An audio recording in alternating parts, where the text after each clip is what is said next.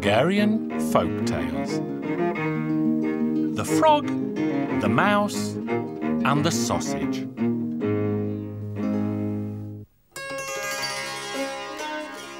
A long time ago, far, far away, there lived a little frog.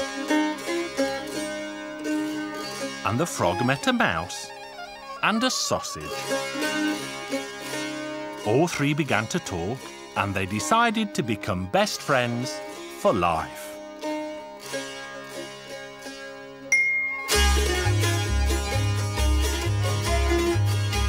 The mouse did all the cleaning, the frog did all the shopping, and the sausage cooked all the food. And the three friends lived like this for a month and a day.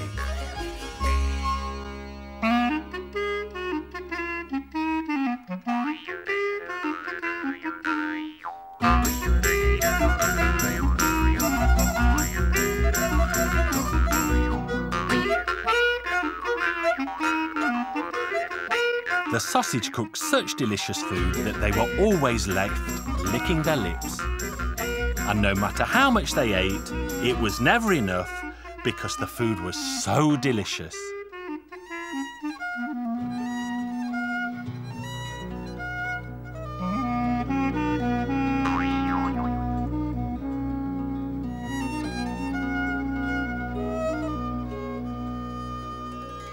When the month was over, the sausage said, "We should really take turns, so who is going to cook the food instead of me?" "Why not the frog?" they said. So then they made the frog their cook.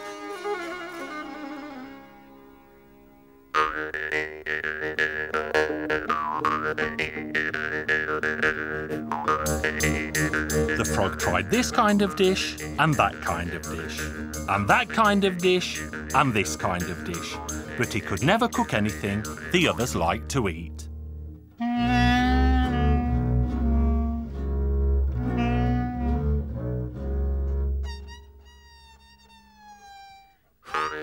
He carried on cooking for a couple of days, but then they asked him to stop. "You are a very bad cook, Frog," they told him. The frog felt very ashamed. "Well then, croak, who will do the cooking now?" So the sausage said, "We'll make it the mouse's job." So the mouse became the cook. And it cooked for a couple of days, but it cooked so badly that it asked the sausage, "Why don't you cook instead of us?" "Yes, croak, why don't you cook instead?" the frog asked. But the sausage could only say, "I had my turn of cooking, and if you don't want to cook, then we'll have to break this friendship up."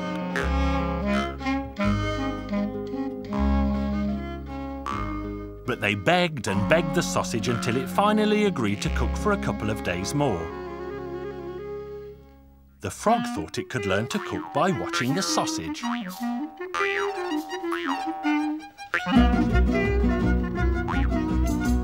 Well, when the soup was nearly done, the sausage pulled it aside.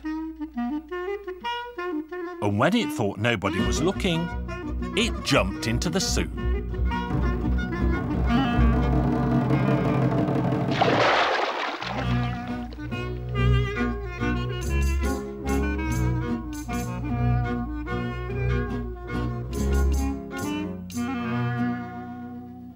"Aha! Croak. Now I know why the soup tastes so good. Because the sausage always jumps into it first. Now I know how to cook." Then the frog offered to cook for them again. "Now I will be the cook, Croak. I know how to cook." So the frog put a big pot of water on the stove and made a big fire to get it good and hot.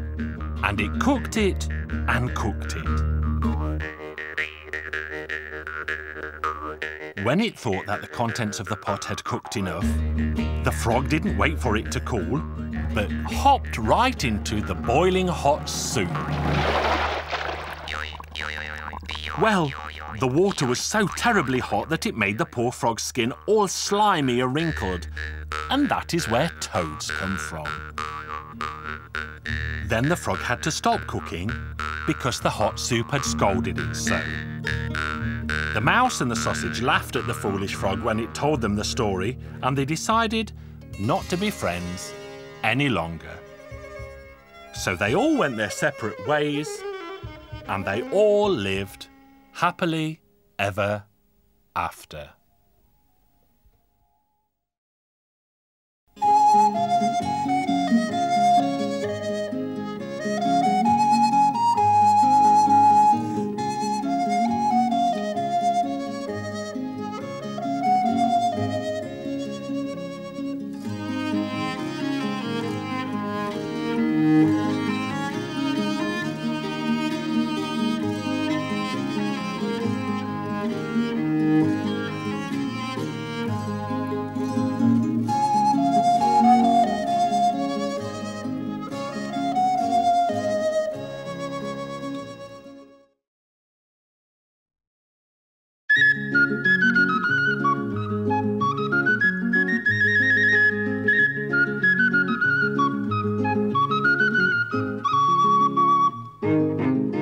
Hungarian Folk Tales.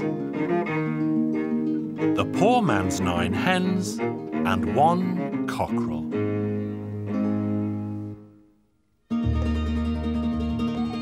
Once upon a time, there lived a poor man and his wife. And they had more children than there are holes in a sieve. The poor man only possessed 2 small oxen, and he went ploughing with them in the forest every day. He was ploughing there one day when he heard a kind of crying. A big brown bear was wrestling with a tiny rabbit. The poor man laughed heartily when he saw the peculiar sight, but this made the bear very angry indeed. "You'll see, poor man, I shall eat you up, oxen, plough and all." This frightened the poor man, who said, "Oh bear, please don't eat me up, for I have a great number of children, and if I don't plough this field, there won't be any wheat, and then what will the little children eat? Please wait until the end of the day, when my ploughing will be done, and you can come here and eat me up, oxen, plough and all." "Very well," the bear said, and it walked off into the forest. So the poor man went on ploughing, but he felt so sad that he did not know what to do with his sorrow. And as he stood feeling sad, a fox appeared. "Hey, poor man, why are you so sad?" "How could I not be?" And he told the fox about his promise to the bear. "Oh, there's no need to be sad. What will you give me if I help you? Do you have chickens in your yard at home?" "As a matter of fact, we do. My wife keeps 9 hens and a cockerel." "Well, if you give them all to me, I shall tell you what to do. I'll happily give them to you, and you can come and collect them later today. Poor man, I shall return this evening and hide behind a big bush. And then, when the big brown bear comes, I will..." Do you think that will work? It will.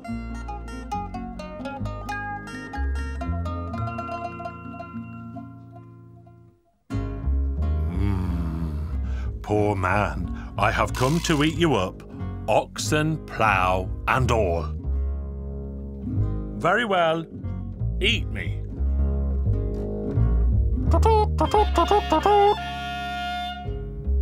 What's that noise, poor man? I don't know. Hunters might be coming with guns to shoot you. Oh, hide me somewhere. I'm so frightened. Here's a sack. Hide in here.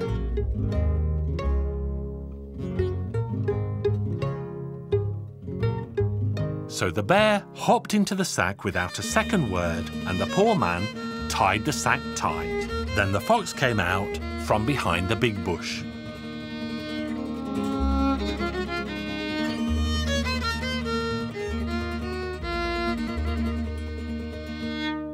and he began to feel the sack. What's in the sack, poor man? Nothing but a big noggin of firewood. I don't believe it. But that's what's inside. Well, if it is a noggin as you say, chop it with your axe.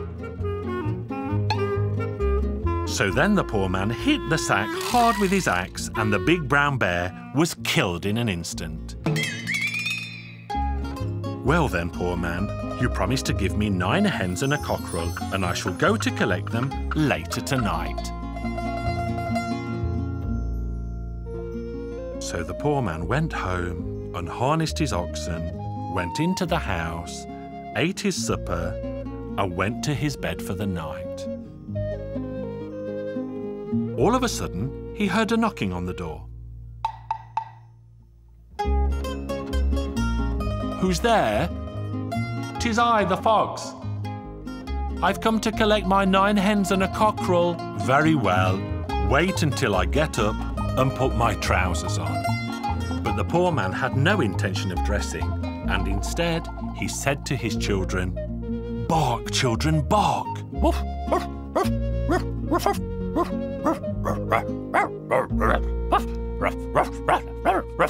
What was that? We forgot to lock our door before we went to bed, and all the dogs came in from the yard to sleep under our bed. Now they can smell a fox, and they want to eat you up. Oh, hold them, poor man, let me run away. Bark louder.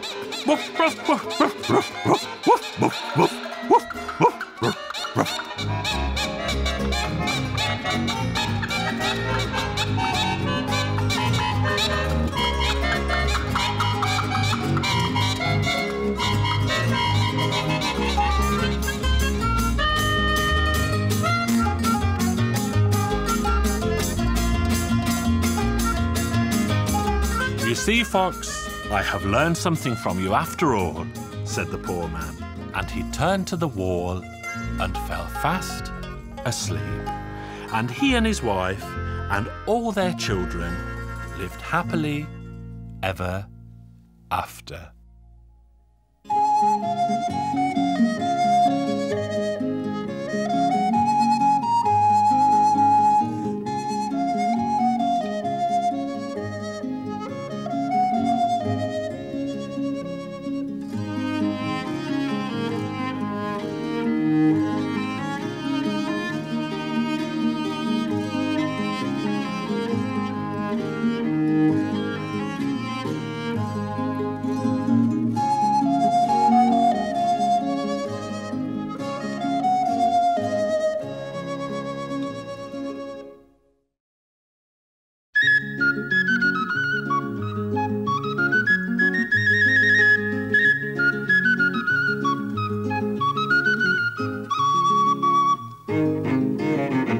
Hungarian Folk Tales.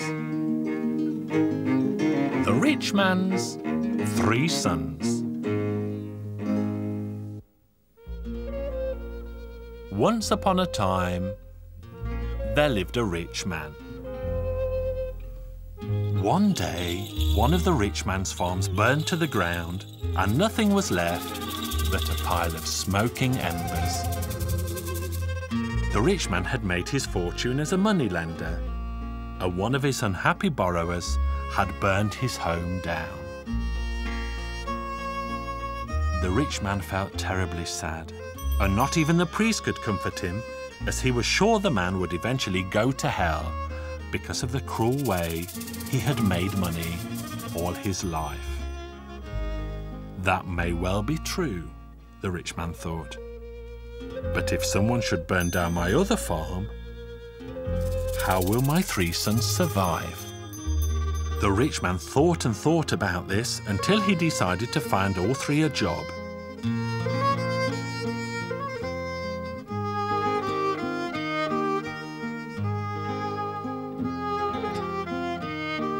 He made the eldest son a soldier because he was very bright. He made the middle son a blacksmith's apprentice. And then he spoke to the youngest of his 3 sons and said, "I think you will make a fine barber, son of mine." The youngest son had no objections, and all three agreed to do their father's bidding, as anything was better than working the land. The eldest liked the idea of marching around with a silver sword by his side, while the other two were happy that they would not have to hoe or mow now that they had proper trades.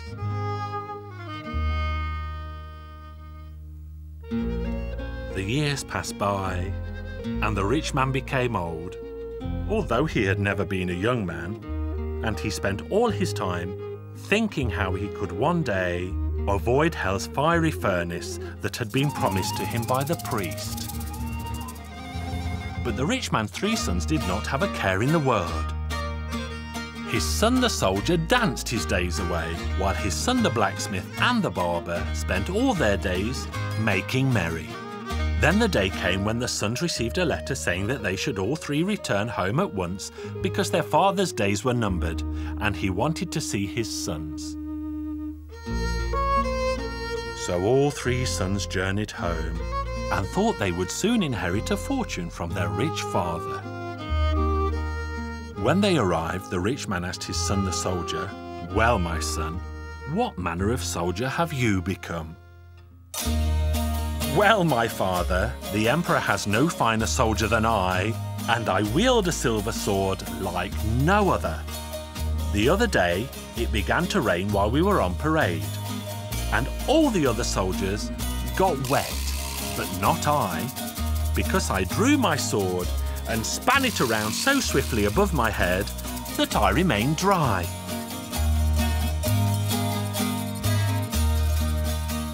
The rich man nodded.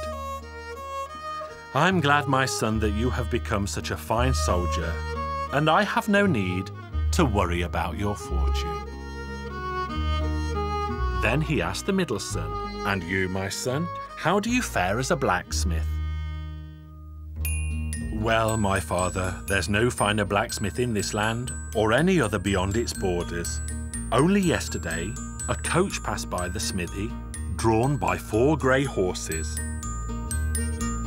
The lord driving the coach said that all 4 horses needed reshoeing, but he had no time to stop. My master stood and scratched his head, but while he stood there, I swiftly shoed all 4 horses, and the coach did not have to stop for a single second." The rich man also noted his middle son's words. "You are indeed a master of your trade, my son, and I have no need to worry about your fortune. And you, my youngest son, are you also a master of your trade? You ask me if I'm a master barber, father. Well, nothing proves it better than the fact that I shaved a rabbit clean while it was running yesterday, and I did not cut its soft skin once." The rich man also noted his youngest son's words, and then spoke to all 3. "I see, my sons, that you all have the skill to make your own fortunes, and you have no need of mine. And so now I can use all of my money to pay myself out of hell's fiery furnace." Then the rich man called the priest, gave him all his money, and told him to give it to the poor. So the rich man's 3 sons were given nothing for their pains and ran away, never to return.